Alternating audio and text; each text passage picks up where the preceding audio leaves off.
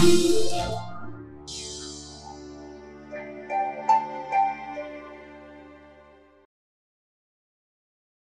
this final lecture of the course, we will be proving the Little Picard's theorem.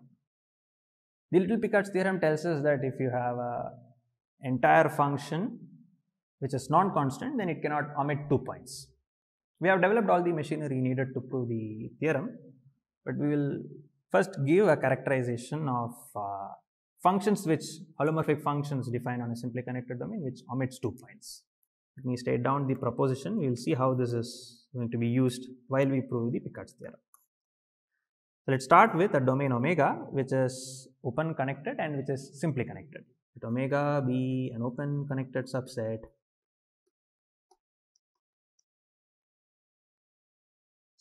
of C which is simply connected.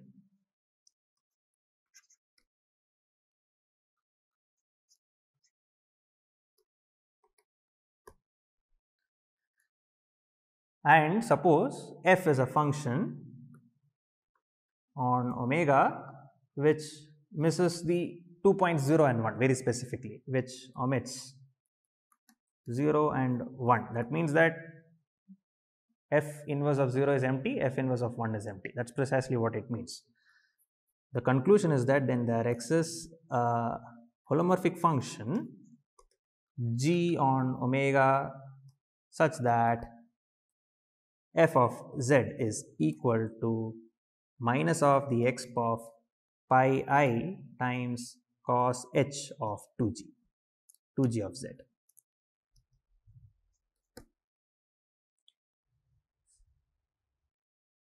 Let's give a proof of this. The moment it omits 2 points, we are forced to have some function g such that f can be written in this manner. Let's see why that is the case. The first observation is that if you consider C to C star, the exponential map, this is a covering map which we have already noticed, and f is now a map from omega to C star. Now, omega being open set is also locally connected, and hence open connected, locally connected, simply connected, all this is satisfied. There exists a lift. Let's call that lift f tilde. We don't have to care about the uniqueness part here. One lift should work. So let f tilde be a holomorphic map, holomorphic function on omega such that x of f tilde of z, this is equal to f of z. From this f tilde, let's define a new function. Define capital F of z to be equal to f tilde of z by 2 pi I. The reason why this capital F is being defined in such a manner is because if capital F takes integer values, so notice that if capital F of z is equal to n, then what do we have about f of say z naught? Suppose f z naught is a point so that capital F of z naught is n, then f of z naught is going to be equal to exp of f tilde of z naught, which is going to be equal to the exp of 2 pi I n for some integer n, which is equal to 1. But notice that f omits the value 1. So this cannot happen, which is a contradiction. And what does that mean? That means that f, capital F, does not take integer values. The integers do not belong to the image. So in particular, we have now two maps. We have a map from C star to C star given by z square, z going to z square, that's covering map, and we have omega to C star given by capital F. Notice that f doesn't take integer values, in particular f doesn't take the value 0, f doesn't take the value 0, and we have a lift which I am going to denote by square root of f. It's actually the branch of the square root function. We also have the following map, C star to C star, again z square, and look at f of z minus 1. This also is a map into C star, because f doesn't take any integer values. In particular, it's not going to take the value 1 either, and therefore we have a lift here. This is going to be square root of f of z minus 1, right? We do have now two holomorphic functions, which is given by square root of f and square root of f minus 1. Let's define the function h of z to be equal to square root of f of z plus 1, or maybe I should be a little more careful, square root of f of z minus square root of f of z minus 1. The first observation is that h does not have 0 in its image. H of z is not equal to 0 for z in omega. Remember that h is a function from omega into c. In fact, I am saying that it's into c star, because if h of z is equal to 0 for some z, then it means that f of z would be equal to f of z minus 1, which is a contradiction, and therefore that's never going to happen. I'm going to again consider the covering map exponential, which is from C to C star, and look at the map H now from omega into C star. We are again in a perfect setup to lift our function. We are effectively taking branches. If you are more comfortable with that language, this is a branch of the logarithm that we are actually considering. Let's call this lift G. i.e. exp of g of z, this is equal to h of z. Now let's see what happens to cos h of 2g of z. That's what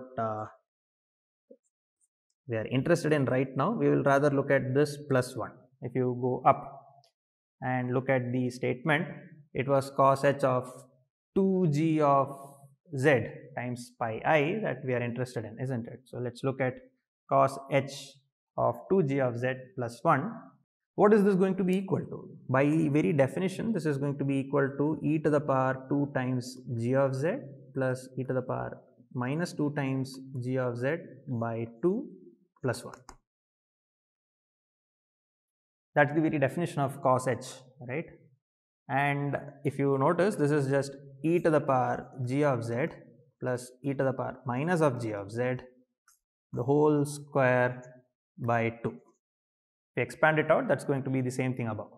And we know what e to the power g of z is. E to the power g of z is exactly equal to h, because after all g was the lift of h, right? It's a branch of the logarithm of h. So this is going to be equal to h of z plus 1 by h of z, the whole square by 2. But what was h of z? H of z was square root of, let me just write it down here, h of z was equal to square root of f of z minus square root of f of z minus 1. So what is 1 by h of z? Should sit down and check that. This is just going to be equal to square root of f of z plus square root of f of z minus 1. Just multiply in the numerator and denominator by square root of f of z plus square root of f of z minus 1, you will get this. And therefore, if you add it up, you are going to end up with 2 times f of z, right? So we have cos 2g z plus 1 is equal to 2 times f of z. But what do we know about e to the power 2 pi I times f of z? Let me just go up and remind you what our capital F was. Capital F was this, 2 pi I times f of z is f tilde of z, and by very definition, this is equal to, let me write it down here, e to the power 2 pi I f of z is the same as e to the power f tilde of z, and f tilde was a lift of f, so it's a branch of the logarithm of f. So this is going to give you f of z back. And what is it to the right? You multiply now, this is just going to be equal to, what was all this? This is cos, let me write down what it was here.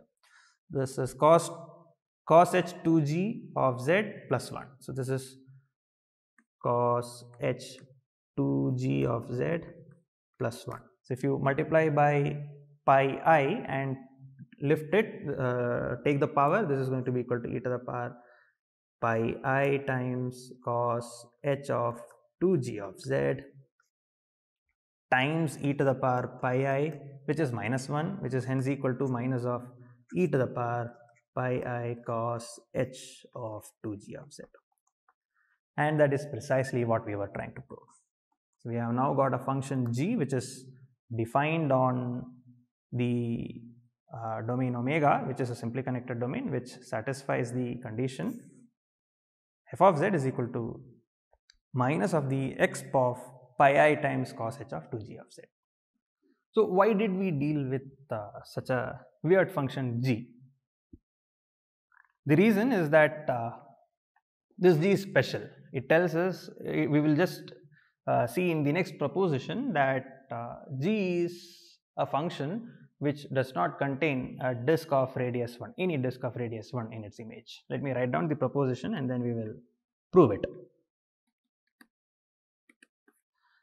The function g does not contain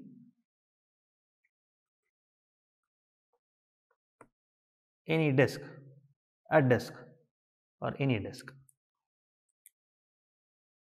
of radius 1 in its image.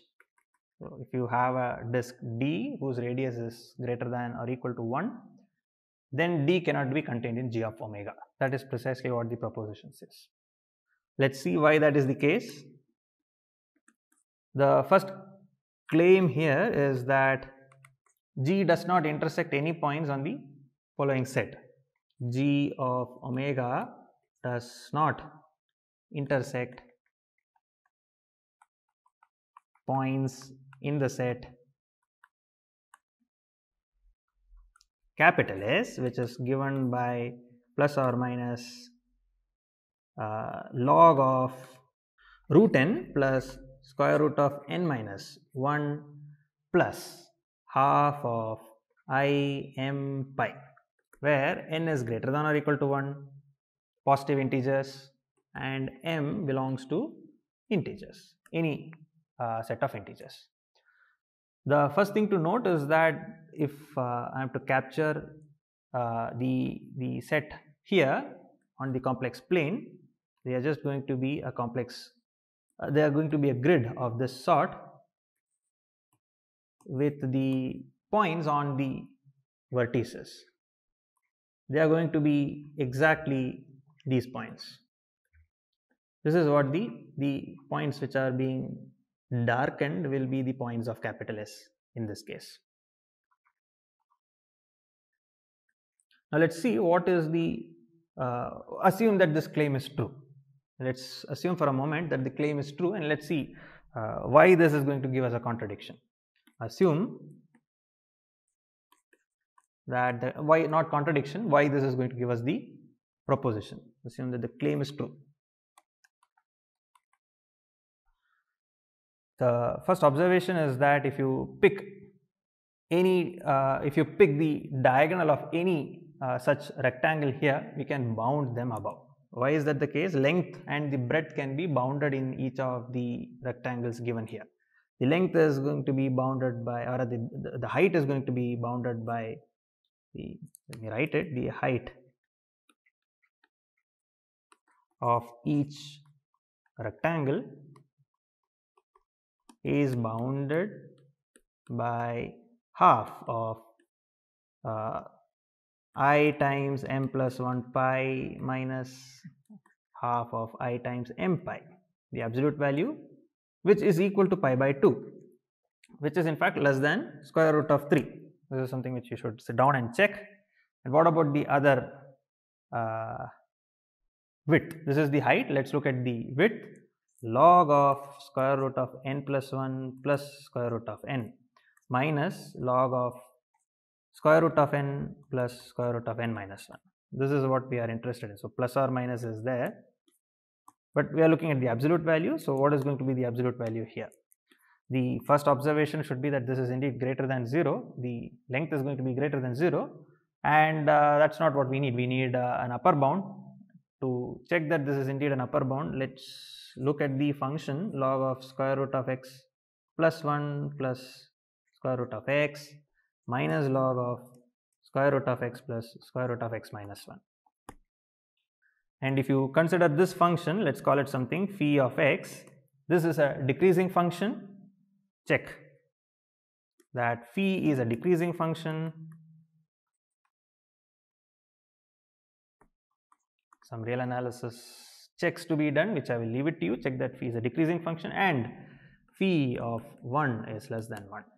Phi of 1 is just going to be equal to log of root 2 plus 1, which is less than log of e, which is 1. So this is certainly less than 1, and because it's a decreasing function, we have absolute value of log of square root of n plus 1 plus square root of n minus log of square root of n plus n minus 1.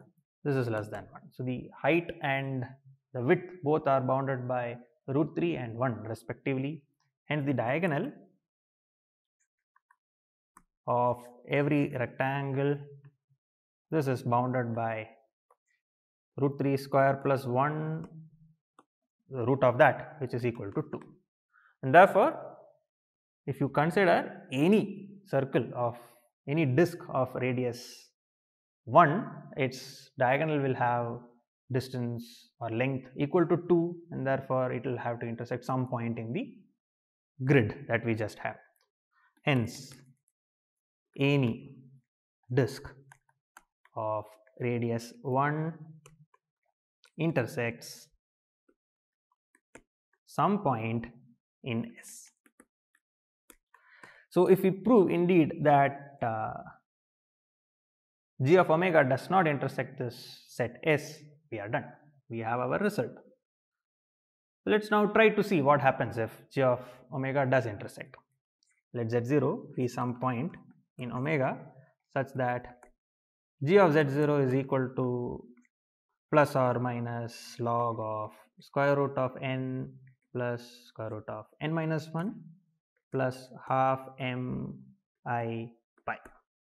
We know that f of z is equal to minus of exponential of I pi times cos h 2g of z. Let's see what happens to cos h 2g of z. Let's first focus on that. Cos h 2g of z, this is going to be equal to e to the power 2g. So let's put a 2 times cos h 2g of z, that's going to be equal to e to the power 2g plus e to the power minus of 2g, right? And that is equal to, what is e to the power 2g here? That's going to be equal to e to the power I m pi times e to the power plus or minus log this. So this is going to be square root of n plus square root of n minus 1 plus square root of n 1 by square root of n plus square root of n minus 1 by multiplying by square root of n minus square root of n minus 1. The denominator becomes there is a square involved, so there is a square here, there is also a square here. This is precisely what we will be getting, which is equal to e to the power I m pi is just minus 1 to the power m, and this is just n plus n minus 1 plus 2 times something.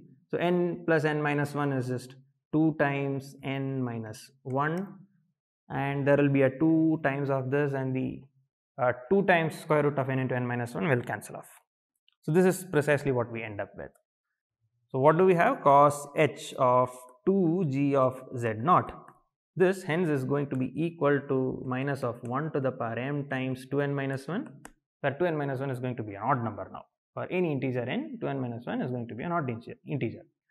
Now if you look at the x of pi I minus of x of pi I of cos h of 2g of z0, this is going to be equal to minus of x of pi I times minus 1 to the power m times 2n minus 1. So this is going to be 2n minus 1 times pi I into minus of 1 to the power m. Since 2n minus 1 is an odd number and cos of the minus term is not going to contribute, this is going to be equal to minus of 1, which is equal to 1. But the thing on the left is exactly equal to f of z0. So if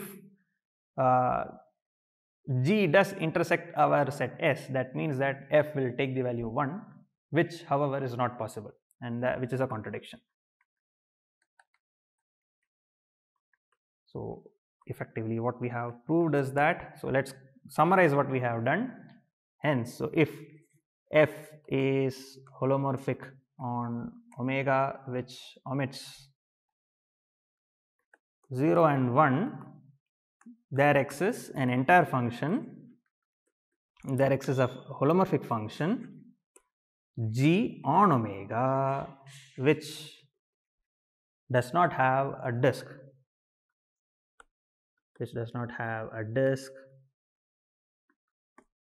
of radius 1 contained in g of omega. This is precisely what we have proved till now. So if f is a function on some simply connected set which omits 0 and 1, this is precisely what we have. Let me now state and prove the Little Picard's theorem. Little Picard's theorem states the following.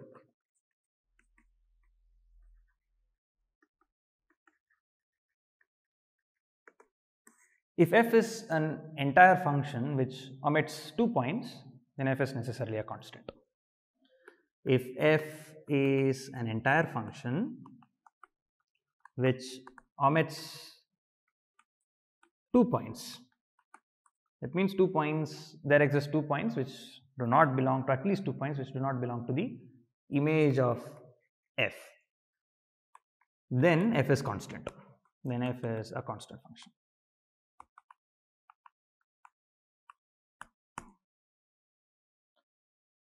Let's give a proof of this. We have everything needed to do that. First observation is that C is a simply connected set, and whatever we just said a few minutes back, that's quite relevant for our function f as well. But before that, it could omit any 2 points, right? So let z0 be, z0 and z1 be 2 distinct points. Distinct points which f omits. Notice that if you define, consider f of, the first observation is that we may assume without loss of generality that z0 is 0 and z1 is 1. That is the first observation.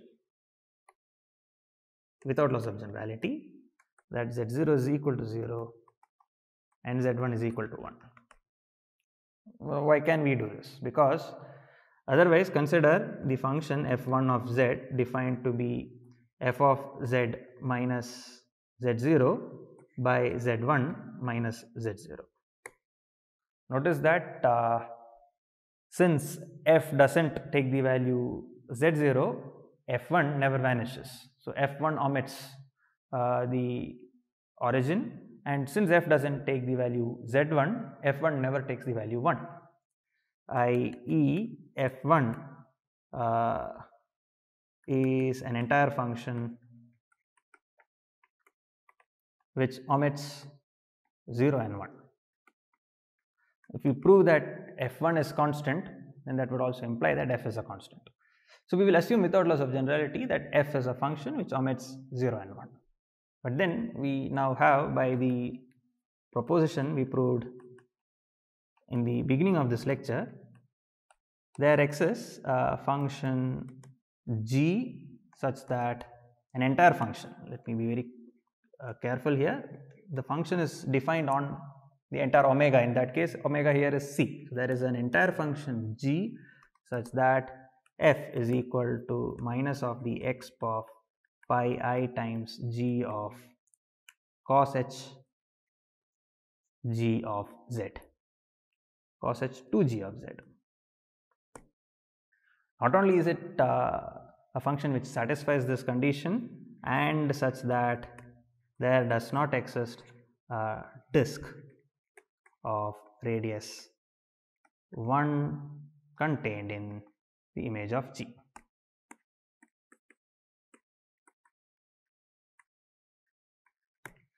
Let's assume that f is non-constant. Now we are going to come to a contradiction. Assume f is non-constant.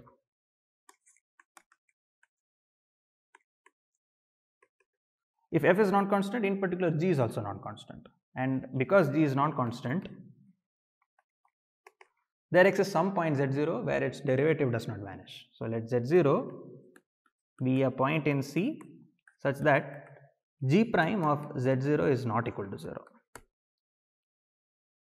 And we will now consider a function h of z, define this function h, which is defined as g of z plus z0 minus g of z0. What can we say about this function? Let us see what the function h satisfies. Observe that h of 0, this is equal to 0, and h prime of 0 is precisely equal to g prime at z0 by the chain rule. So, this is something which we certainly have. Now, define a new function. Define h, g, everything is taken. So, let us call it psi. Psi is defined to be the following. Before that, I am slowly progressing towards a contradiction to the Bloch's theorem. So, before we go any further, remember that h is an entire function. H is an entire function, and the image of h does not contain a disk of radius 1 either. And since the image of g does not contain a disk of radius 1, the image of this is after all composition by translations, pre-composition and post-composition by translations. So, this will also certainly not have a disk. So, that is an exercise for you. H is an entire function, and exercise. H does not contain a disk of radius 1 in its image, because if there is a disk of radius 1 sitting inside the image of h, there is also going to be a disk of radius 1 sitting inside the image of g.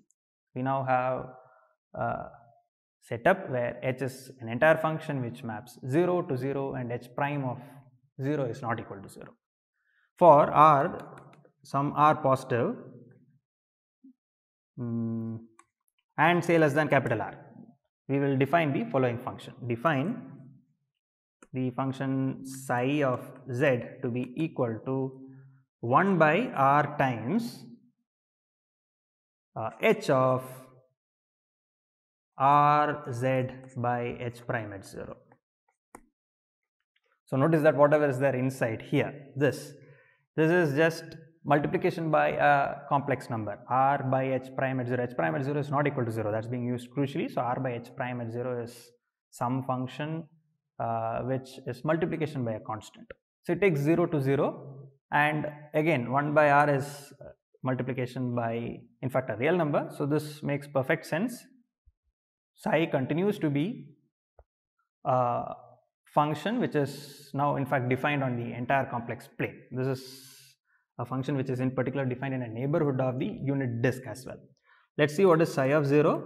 Psi of 0 is equal to 0 because each of these functions map 0 to 0. And what about psi prime at 0? That is going to be equal to r by h prime at 0. That is the chain rule is being applied, and then h prime at 0 is just going to be equal to h prime at 0, then 1 by r times z. The derivative at 0 is 1 by r, which is hence going to be equal to 1. So, we are now in the perfect setup to apply Bloch's theorem. By Bloch's theorem,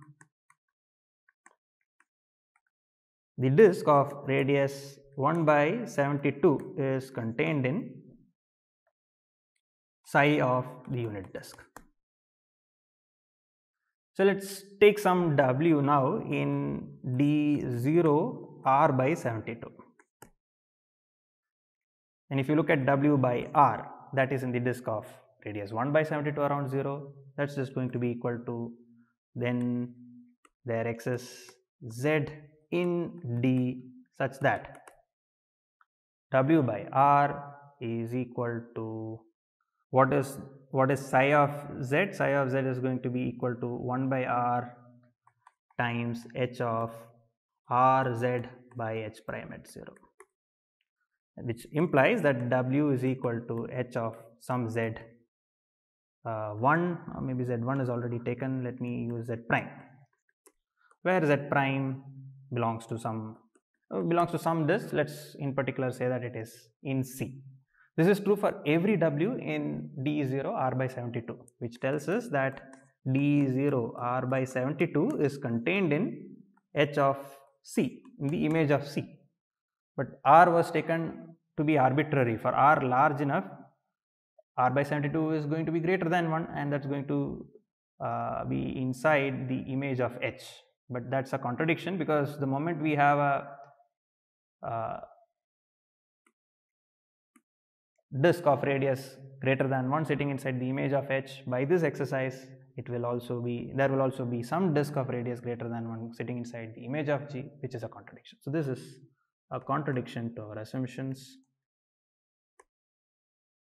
and therefore our assumption has to be false. The assumption that f is non-constant is false. This tells us that f is a constant function.